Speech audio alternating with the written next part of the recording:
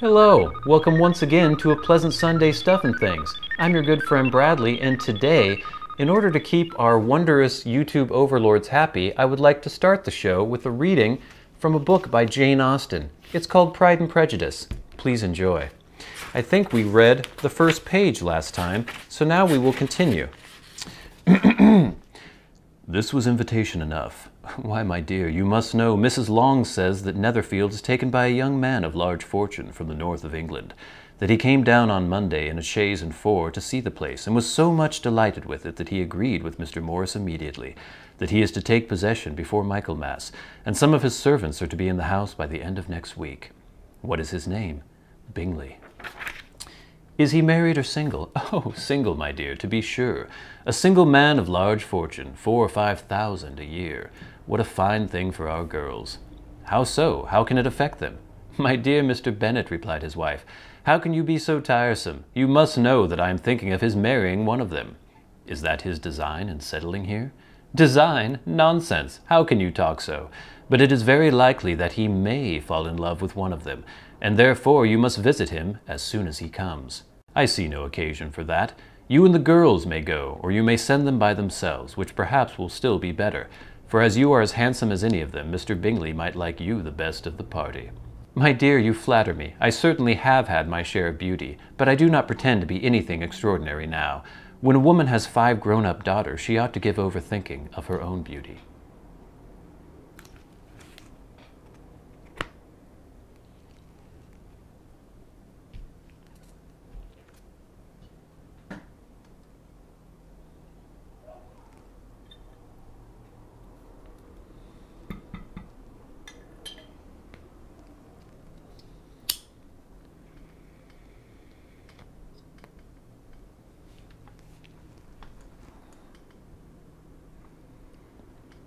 I think we're safe. On this pleasant Sunday Stuff and Things, I'm smoking a little bit of Merde de Cheval. Literally translates to horse manure, and I just recorded my first impressions video of this blend.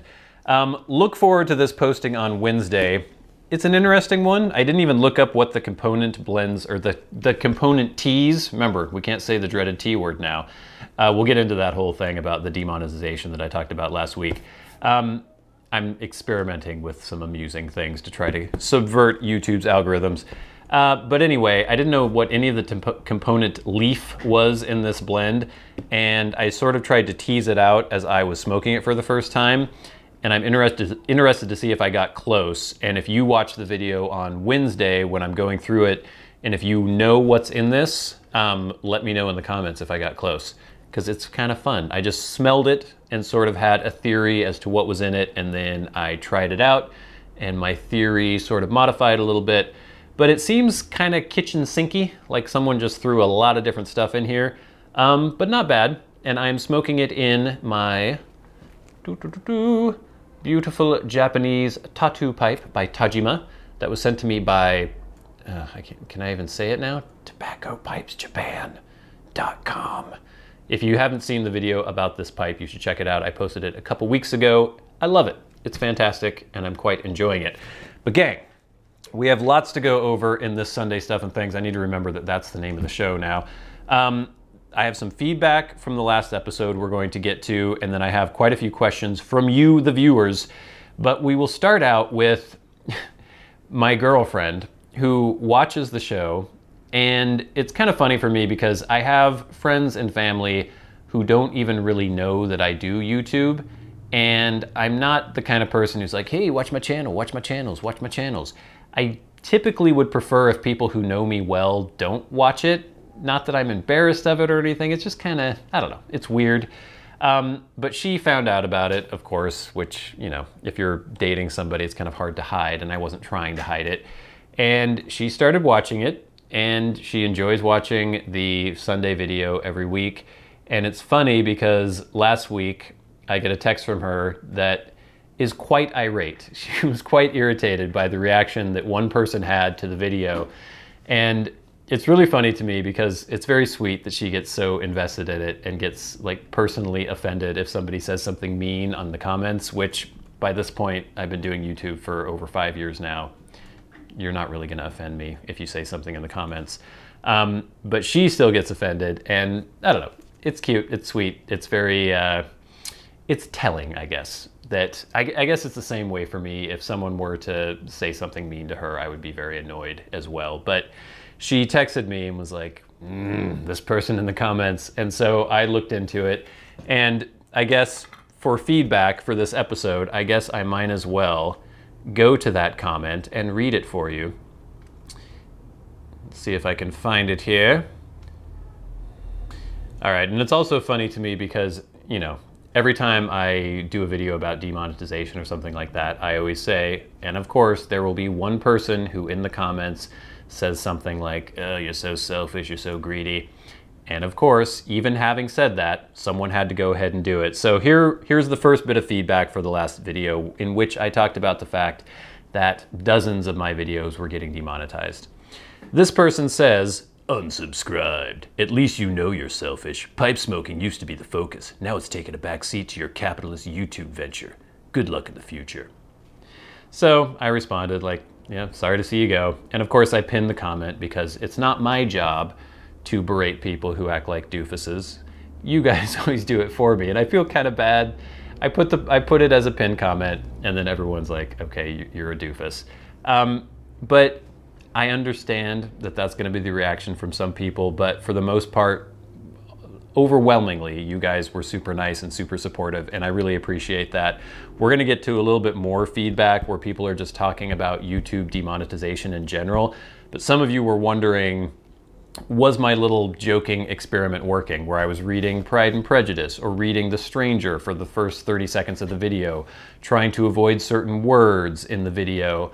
I was avoiding certain tags in the videos as well. When you upload a video on YouTube, you put tags on to show for search engine optimization for people to be able to find your video. And so I tried all those different things because I'm trying to sort of triangulate what is going on in the algorithm. Why are some videos demonetized and others aren't? And I will report to you that the 2 videos that I posted last week have not been demonetized yet. And that doesn't mean they won't be in the future, but for now they haven't been. The problem with that though is that, we'll just ignore that. The problem with that is the views are way lower on them because I had to get rid of so much of that metadata that would help people find the video. And I don't know if I had to do that. I'm assuming that the algorithm that YouTube employs goes through the tags as well. So I don't know. Is it worth it to, you know, try to subvert the algorithm if then not very many people are going to see the video? It's this weird catch-22, but also if a video has been demonetized, YouTube doesn't want to show it to you because they don't get ad revenue from it either, because they can't sell ads for it. So it's a weird catch-22 where if I get it monetized, maybe fewer people will see it because I can't use all the search terms and metadata that I would normally use to get it in front of you. But if I do use all that, it might get demonetized, and then not as many people will get to see it because YouTube won't bother putting it in front of you to see. So it's weird. We're still navigating the waters here, trying to figure out exactly what's going on. But for now, we're just going to continue having fun. A lot of people enjoyed the readings from Pride and Prejudice. Maybe we will continue that. I don't know. We'll see. It's meant to be a joke, but maybe it'll turn into a segment. I don't know. So that was the feedback, or some of the feedback from the video from last week. Also, as I mentioned, this week on Wednesday, we will have Merde de Cheval first impressions video posting on Stuff and Things Plays. Those of you who have been following that channel know that I've been doing Sekiro, which is an amazing game. Absolutely love it. Also, I've been playing Titanfall 2, the single player campaign, which I enjoy quite a bit. But a game just came out this weekend. It was Super Mario Maker 2, man. And I am an old lover of Mario games, and I never had a Wii U, which is what the first Super Mario Maker came out on.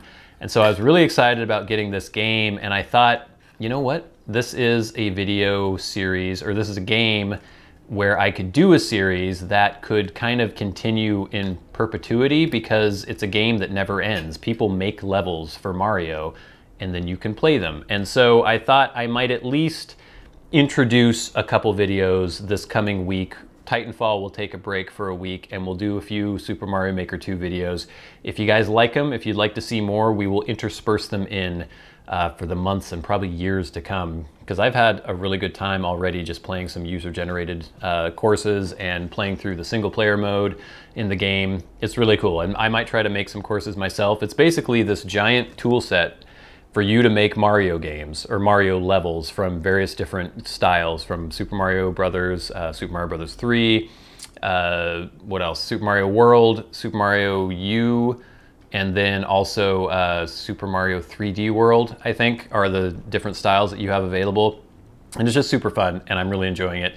And so look forward to one of those Mario Maker videos posting probably Monday. I think today was going to be Sekiro or Titanfall, I can't remember exactly. You will have seen it if you're following that channel. And then tomorrow on Monday, we'll have our first Mario Maker 2 video. And let me know in the comments for that video if you want to see more. You're definitely getting 2 this coming week, and then we'll see if we intersperse some more throughout the coming weeks, months, years. Let me know. But now, we might as well get into some more feedback. We'll actually, I guess, just start off the hashtag #AskStuffandThings section of the show, because it starts with some feedback from the last episode. Remember, if you have a question for me and you would like it answered on the show, tweet at @SATBradley with the hashtag #AskStuffandThings, and I will do my best to answer it on the next Sunday, Ask Sunday Stuff and Things. That's what it's called. Also, if you are a Patreon supporter, you can write to me on Patreon, leave a comment, leave a message, and I will answer it on the show as well if you wish me to. And I also want to thank everyone. There were a lot of people who really stood up and stepped up during after the last episode, talking about, you know, a 50% decrease in monetization on my YouTube videos. There are a lot of people who increased their pledges on Patreon. I had some new patrons as well, so that really means a lot. I really appreciate that. Remember, you don't have to do it. If you want to do it, there's a link in the description box below, but I really just love you having a vested interest in the show, people who are really involved, leaving comments. That's wonderful. So don't feel obligated to do Patreon at all. But we have a comment from Professor Walker at Kurt39786, who says, in regards to the last episode, "I've been having more videos demonetized, and some of them seem to make no sense also. It is discouraging." And this seems to be a trend kind of YouTube-wide, not just in the pipe community, not just in, I guess, subject matter that you could maybe assume could get demonetized. It seems like it's becoming more and more widespread. We had the adpocalypse a while back, where things were getting really bad for a while, and then things sort of kind of equalized a little bit. It seems like we're in another period of really bad demonetization. We have another comment from Eric Furr at BT Eric, who says, "Another YouTuber that is quite large, over 100,000, with tea content was demonetized recently. Most everything. It looks like the apocalypse is here." So just more confirmation there. We have a comment from Eric Furman, motorcycles, at Eric Furman, who says, "At YouTube, at Google, what's the deal with demonetizing YouTube videos that discuss review T and F?" Think of ATF and think of what the T and F would stand for in ATF. "These are legal products that people enjoy." That is true, but it also seems that the companies, or many of the companies that advertise on YouTube, or at least YouTube is assuming that many of the companies that advertise on YouTube don't want to be associated with those products, T and F. And I guess I can understand people can make a choice what they want to advertise on.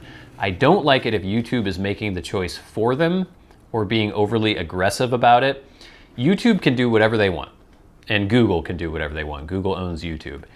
It doesn't mean that I think it's a good decision, because YouTube was built upon people doing weird things and it being kind of an open platform. And now they are very much tamping all that down and making it very kind of clean, very sanitized, very corporate. And they may think that that is the best thing to do in order to lure in advertisers, who of course are very wary of any whiff of controversy. But I think what built YouTube into what it is right now was that very freedom. that kind of Wild West sort of approach. And when that's gone, I think YouTube is gone too. It will not be a cultural phenomena as it has been for the last 8 years or so. And now we're getting into the actual questions for hashtag #AskStuffandThing. This first one is from Xylo. He says it's pronounced Xylo. Could you do a revisited on Davidoff Flake Medallions? This is the strangest review and first impressions. It was both funny and odd. I almost wonder if you just had a bad tin. I couldn't even remember reviewing Davidoff Flake Medallions, and so I went back and looked, and I was really not a fan. And I know that a lot of people are a fan of that blend, and that might be something worth trying. I think maybe because I was just so vehemently opposed to the blend in the review. So maybe I will put that on the list for a potential revisited. Thank you for the suggestion, Xylo. Next, we have a question from Bill Ball at Bill Ball PHC. Bill Ball says, any thoughts on doing a video where you recommend replacement teas for discontinued lines? For example, I need a Dunhill London mixture replacement. Help! Yes, I have thought about that. We did a whole very long, very exhaustive video series on trying to replace Dunhill Elizabethan, and I finally picked GLP Stratford, which, again, remember, I wasn't trying to say was a flavor match for Elizabethan, but it was just something that could kind of take the place of Elizabethan in my rotation. But I will look into that. Things like London Mixture, things like My Mixture 965, some of the more popular Dunhill blends, maybe we will look into finding replacements for those blends. Next, we have a question from Snail Tracks at Snail Tracks. Snail Tracks says, wait a minute, is this a copy or a redo? Oh, no. Okay, here we go. I was never a cigarette smoker, but I've always enjoyed a good cigar, and a smoke from my pipe. I'm looking for a tobacco that's easy on the nicotine but heavy on the flavor. Does such a blend exist? Do you have a recommendation? Thank you and love the show. Man, so many banned words in this question here. Easy on the N but heavy on the F. Well, I can say F, or I can say flavor. I'm just going to abbreviate every word now. Easy on the N but heavy on the flavor. I would have said, well, there are blends like, I haven't had the new version of that. I was going to say something like Peterson Irish Flake, or maybe Solani, what is it called? The Solani blend, Burley, dark Burley Flake, Burley something. What's the Solani Burley?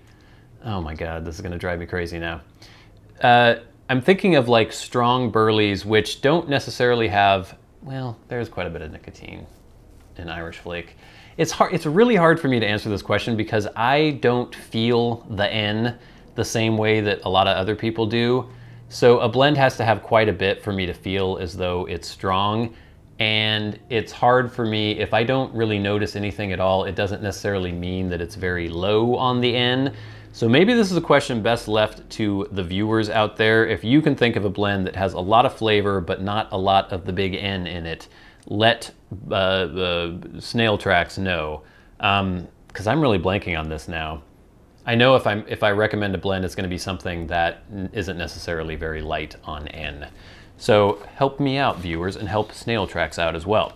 Next, we have Don O'Trepley at seed_of_weeds. Don says, the elephant in the room for our mutual hobby is that US availability of most UK European tobacco brands has been virtually nil in 2019.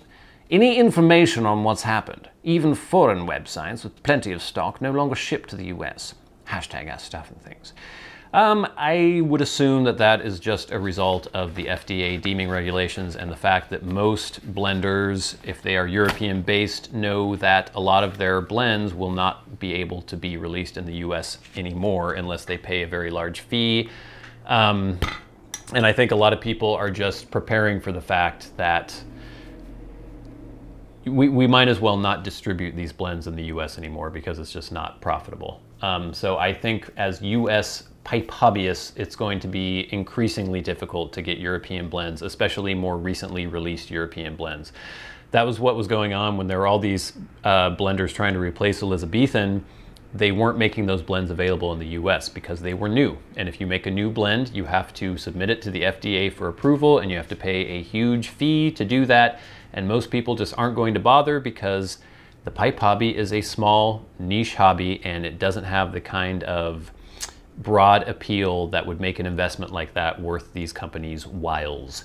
So unfortunately, if you are a US pipe hobbyist, you are not going to get a lot of those newer blends from Europe. And it's kind of the reverse of what was happening for a long time, where if you were in the US, you were getting everything, all the US blends and all the European blends, and a lot of Europeans were feeling left out because they couldn't get a lot of the US blends. So I guess it's sort of the seesaw has tipped in the other direction. Next, we have a question from Tyler at Tyler Brubaker 20. Tyler says, "Hey Bradley, sorry about all the crazy stuff and things, wink, happening with the homeless and YouTube. I was wondering if your lawyer was able to help you at all with your car crash situation. Hopefully he has. You're amazing."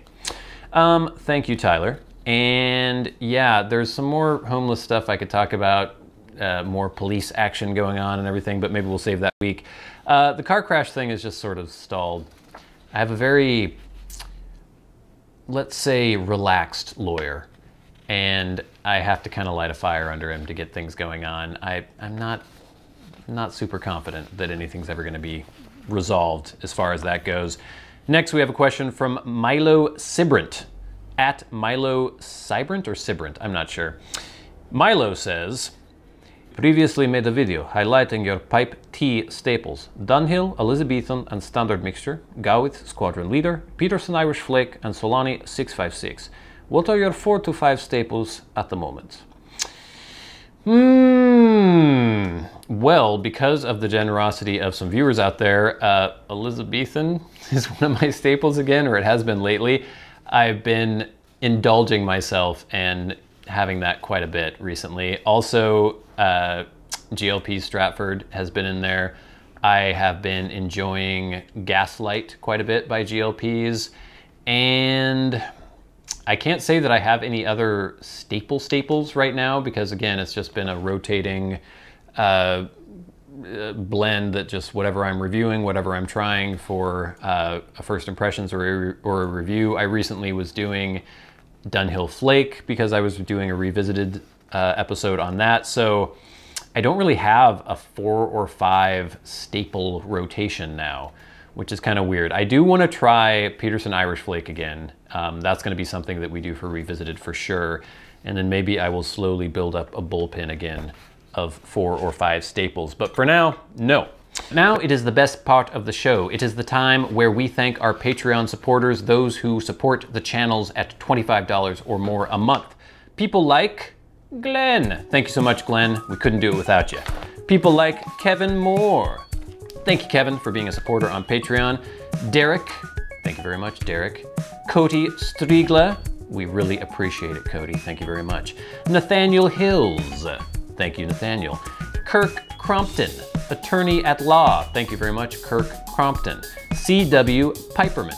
Thank you very much, C.W. Garret, just Garret. Thank you very much. Adam Loveless. Adam, thank you very, very much. Also, Ryan McFadin, one of our newest $25 supporters, just like corbynborbyn, a very new $25 supporter, and MDoftheNorth, our newest $25 supporter. Thank you all very much. And now it is time for the Maniac tier, the crazy people who support the channels at $100 a month. They're also entitled to a Skype conversation with me every 2 months or 3 months, I can't remember. They are crazy, they are maniacs, and they are Peter Straub. Thank you very much, Peter. You're a good man. Also, Bob Magee Motorcycles. Bob, I'm very sorry that a motorcycle interrupted my thanks towards you. It'll never happen again. But gang, that was the Sunday stuff and things, and seems like I was talking a lot. Hopefully I said something during all of that. And tune in this week for the first impressions video of Merde de Cheval. Also tune in to Stuff and Things Plays for some Mario Maker and some Sekiro. But we will be back next week with more Stuff and Things to discuss. There are a lot of motorcycles today. But until next week, until we meet again, I've been a good friend, Bradley. Things are flipping around all over the place. You've been the audience. I've been Stuff and Things. I'll see you later. In my opinion, the younger son of an earl can know very little of either. Now seriously, what have you ever known of self-denial and dependence? When have you ever been prevented by want of money from going wherever you choose or procuring anything you had a fancy for? Those are home questions, and perhaps I cannot say that I have experienced many hardships of that nature, but in matters of great weight I may suffer from the want of money. Younger sons cannot marry where they live.